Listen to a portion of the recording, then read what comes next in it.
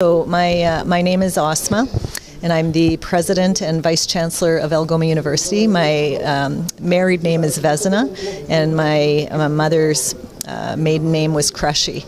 And Crushy comes from my grandfather's family, and he was actually born in Multan, and a very spiritual place. I visited last visit, and my last visit to Pakistan, and I think for me, when I think about the Multanian roots and the connection back to this country, there's an inherent part of my heart that draws me back here to do something good.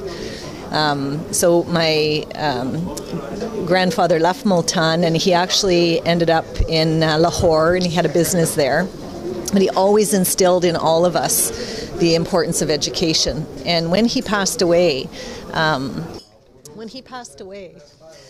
there were many families that came to his funeral. I remember my aunt talking about that, right? Because the family didn't know how many young men he had helped get a university education. What we did see is how much it changed their life. Yes, we've been all over.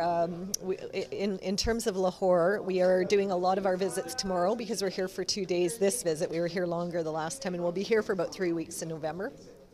So we're focusing on the high school system right now. We'll be visiting Roots International, Beacon House, and a number of others. You have visited the historical places? We have. We were actually down at the mosque today for breakfast, and Fort as well. Yes, we were there as well. So any message you want to give to people of Pakistan? Just that you have such a beautiful country, and you're such a beautiful people, and that when I come here, I see that beauty, and I bring that back to Pakistan. Or to Canada. What about the hospitality of Pakistan? Incredible. We've been welcomed everywhere we go.